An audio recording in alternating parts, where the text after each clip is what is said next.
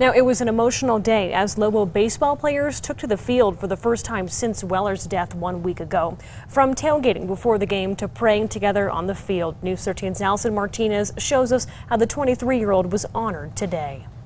Lobo fans and players, parents, even graduates. We all need each other right now. I think the community, the baseball community, especially the Lobo team, we all need each other's support because it's been a really long, hard week. Dozens of people showed up to Santa Ana Star Field today to honor murdered baseball player Jackson Weller. When tragedy strikes, you want basically everybody to step up to help out. I mean, that's what it's all about. People from all over came out in support, including those who never met the 23-year-old. One woman said she needed to show up after witnessing the deadly encounter. I was there when it happened, so I was maybe like 20 feet away from it, so just thought I'd just come out and support. Today, more than ever, the saying stood true. Everyone's a Lobo. It's one of these things where it's like we're all family, and you have to take care of family. Rex's Hamburgers kicked off the afternoon by grilling hundreds of donated patties.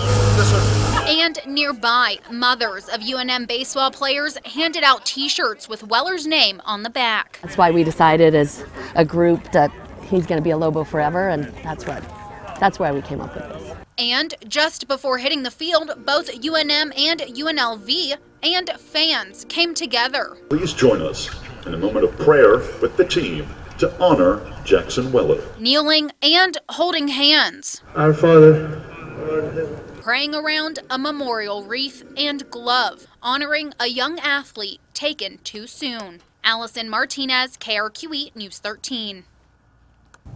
At those events held in Weller's honor today, the community expressed relief that the alleged murderer was arrested. That's a huge plus.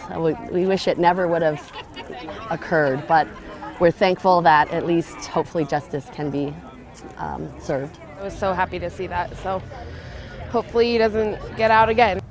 News 13 will bring you updates on Bashir's case as it unfolds, including what happens in court tomorrow morning when he is expected to be arraigned.